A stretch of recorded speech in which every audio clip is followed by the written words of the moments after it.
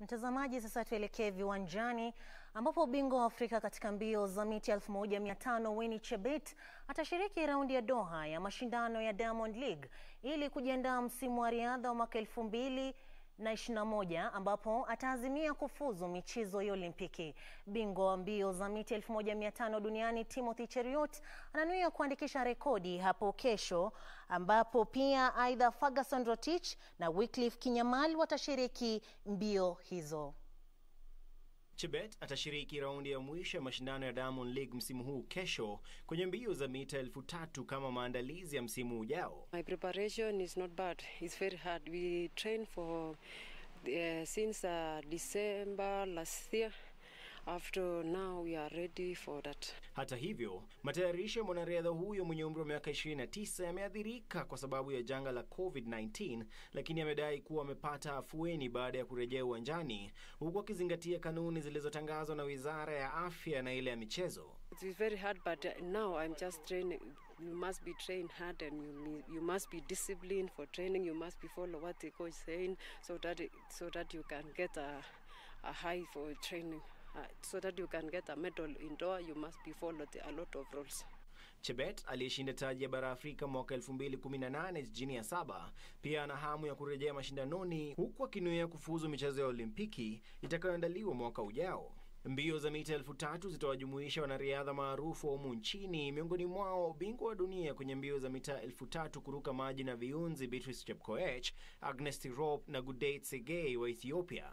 Msururu wa Diamond League wa msimu huu utatamatika kesho jijini Doha kufuatia kuahirishwa kwa raundi kadhaa.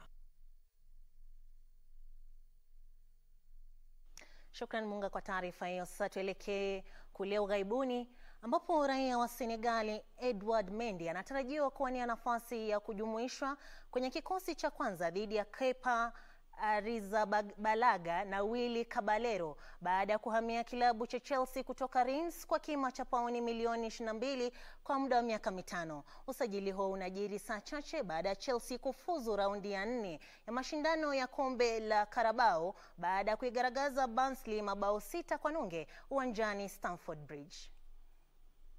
Mendy mwenye umri wa miaka 28 ni mchezaji wa 7 kujiunga na Chelsea msimu huu kufuatia kuwasili kwa Hakim Ziyech, Timo Werner, Ben Chilwell, Thiago Silva, Malang Sarr na Kai Havertz.